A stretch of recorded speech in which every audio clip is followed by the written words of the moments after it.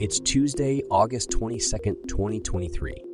And this is Uranium Spotlight, your weekly podcast dedicated to delivering the latest news and events shaping the uranium fuel market and its critical role in the global energy landscape. Brought to you by Purepoint Uranium Group, trading on the TSXV Venture and the OTCQB. Purepoint actively operates a portfolio of advanced uranium projects in the world's richest uranium district and has established partnerships with some of the largest uranium suppliers worldwide. While our passion for this subject is undeniable, it's essential to clarify that the information presented here is not investment advice. Instead, our goal is to offer an unbiased and comprehensive review of recent events that could impact uranium prices. And now your host, Chris Frostad. In this week's Uranium Spotlight, we look at changing policies affecting the world's shift to nuclear power and the increasing investments being made in support of the sector. We'll also take a look at new advances in the rollout of small nuclear reactors, but first, uranium prices. The uranium spot price rose $1.25 last week to close at $58.25 per pound U3O8. Activity in the spot market exhibited a noticeable rise last week with considerable buyer engagement through brokers and off-market channels. Throughout the third week of August, there were 9 spot transactions totaling approximately 1.1 million pounds of U3O8. The market initially saw quiet trading at the beginning of the week, but activity picked up on Tuesday, resulting in 4 transactions being awarded over those 2 days. This upturn prompted an upward shift in pricing, as evidenced by a deal on Wednesday elevating the daily indicator to $57.15 per pound. Additional demand emerged later in the week, with 3 more transactions on Thursday, propelling the daily spot indicator to $57.85 per pound. This upward trend pushed the indicator to a 16-month peak of $58.25 per pound by week's end. The transaction data points to a shift towards prompt demand interest, as all 9 deals involved 0 to 3-month delivery periods. Furthermore, prices for near-term delivery at key providers Cameco, Converdyne, and Orano all converged to the same elevated level of $58.25 per pound, reflecting a competitive market landscape. In the recent week, the term uranium market saw limited activity without new demand or contract awards. However, multiple utilities appear poised to enter the market before October, pursuing deals via various approaches, including off-market talks and RFP preparations. Last week, we saw a number of regulatory adjustments in the nuclear space out of Sweden, the U.S., and China. Sweden is set to lift its ban on uranium mining in order to expand its nuclear energy capacity, driven by plans to construct 10 large reactors over the next 2 decades. Sweden's climate minister noted majority parliamentary support for the ban's removal. Previously an anti-nuclear country, Sweden now aims to double electricity production with nuclear power's reduced environmental impact. In the United States, the Biden administration has tightened export controls on nuclear power materials and components to China, aiming to ensure their peaceful use and prevent proliferation of nuclear weapons. The Bureau of Industry and Security and the Nuclear Regulatory Commission now demand specific licenses for exporting generators, containers, software, and special nuclear materials. The move reflects strained U.S.-China relations with concerns over spying, human rights, and technology export bans. While viewed as symbolic, the change signals increased scrutiny on China's nuclear intentions. China, having protested, claimed commitment to non-proliferation, but criticized geopolitical interests over nuclear efforts. During Illinois' upcoming 6-day veto session, the state's energy policies, specifically the possibility of ending the decades-old moratorium on new nuclear power facilities, will be a key focus for legislators. Governor Pritzker vetoed a measure aiming to lift the moratorium, citing last-minute changes before its passage in the spring. The debate involves separating the development of large-scale reactors from small modular reactors. While Pritzker's veto reasoning was criticized by Senate Majority Leader John Curran, the bipartisan measure aimed at controlling rising energy costs amid renewable energy mandates gained veto-proof majorities. The session begins on October 24 and requires a 3/5 vote in both chambers to override a veto.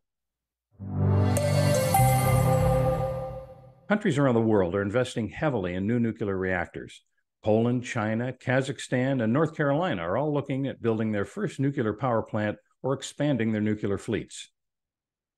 China is set to invest $31.8 billion in new nuclear power plants by 2025, aligning with its development strategy for the sector.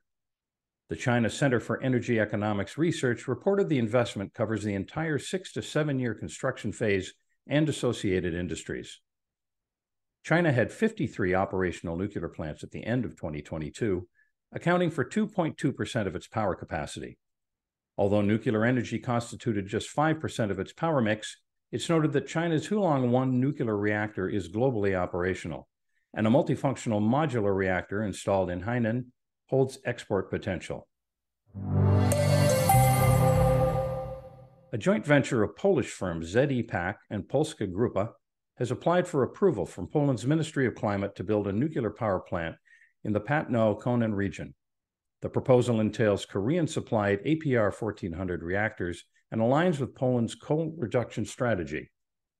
The decision in principle represents state endorsement for the investment, allowing the companies to progress with construction licensing. The project aims to start the first reactor by 2033 and establish subsequent units every 2 to 3 years, contributing to Poland's emission reduction goals. In November 2022, Westinghouse's AP1000 design was chosen for Poland's inaugural nuclear plant.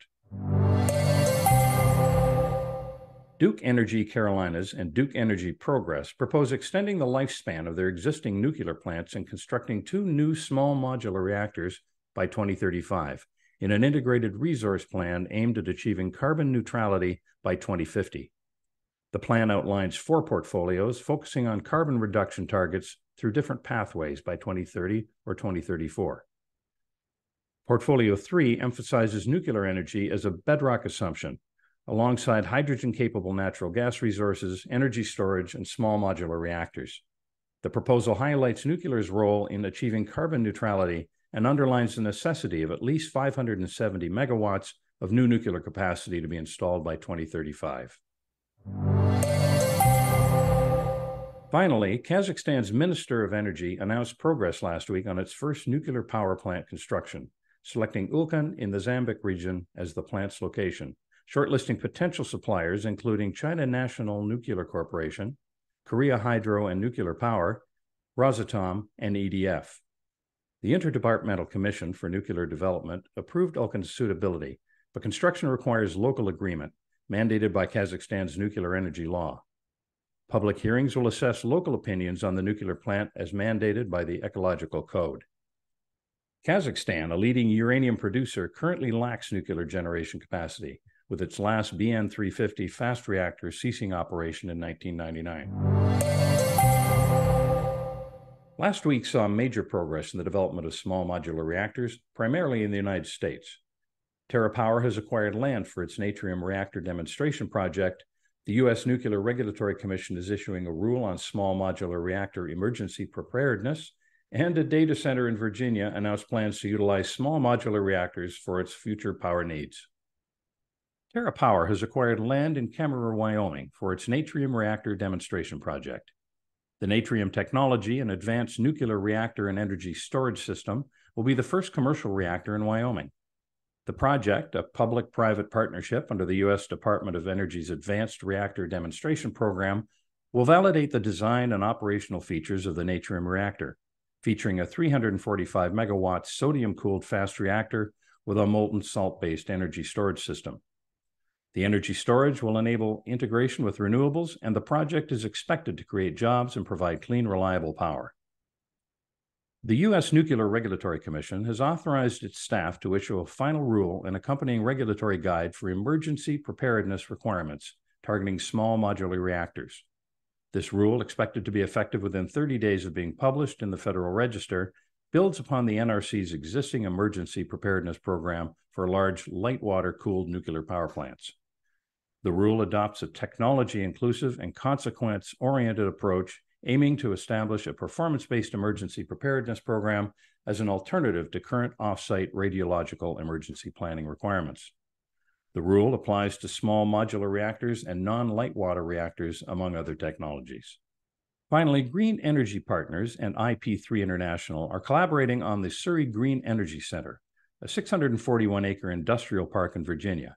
The site close to the Surrey Power Station aims to host data center operators powered by traditional utility during the first phase, but in the second phase, however, they plan to establish small modular nuclear reactors on the site to power data centers, assuming regulatory approval. In company news, NexGen Energy Limited has marked a significant milestone for its Rook I project by completing the Provincial Environmental Assessment Technical Review process and submitting the final Provincial Environmental Impact Statement to the Saskatchewan Ministry of Environment. The Rook I project, situated in Saskatchewan's uranium-rich Athabasca Basin, encompasses both underground and surface facilities aimed at uranium ore mining and processing from the Arrow deposit. This achievement comes after the Ministry of Environment confirmed the revised conformity review, moving the environmental assessment process to the upcoming 30-day public review phase, scheduled to start by September 2. CEO Lee Cryer emphasized the collaborative efforts with Indigenous communities and various stakeholders, which contributed to this significant step in the project's regulatory advancement. The successful consent from local Indigenous groups is highlighted as a cornerstone achieved through industry-leading benefit arrangements that secure their support throughout the project's lifespan.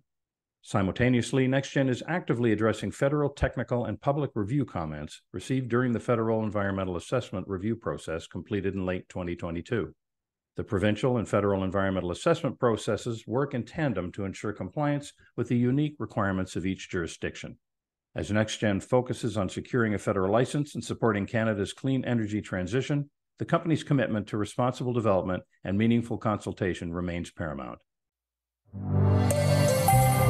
And that wraps up your Uranium Spotlight coverage for this week. For more news and events from the world of uranium, please tune in next week to Uranium Spotlight. You've been listening to Uranium Spotlight, your weekly podcast dedicated to delivering the latest news and events shaping the uranium fuel market and its critical role in the global energy landscape. Brought to you by Purepoint Uranium Group, advancing its position as the premier uranium explorer in the world's richest uranium district. Join us again next week for Uranium Spotlight.